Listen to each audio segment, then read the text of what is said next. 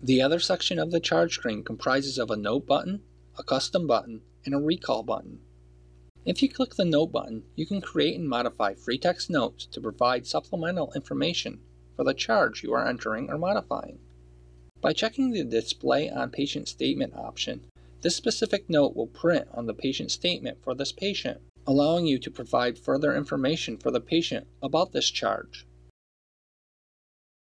If you click the Custom button, you will access the Charge Custom Fields dialog that allows you to add billing instruction codes to provide additional information and/or special circumstances about the procedures being billed, a narrative when needed, as well as other billing information to the specific charge or all of the charges included in the encounter.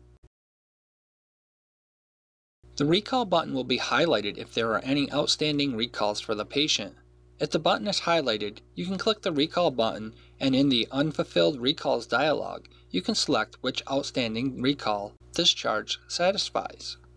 Do note that if the Display Recalls as pop-up preference is selected, then the Unfulfilled Recalls dialog will appear once the applicable case is selected for a patient when entering charges.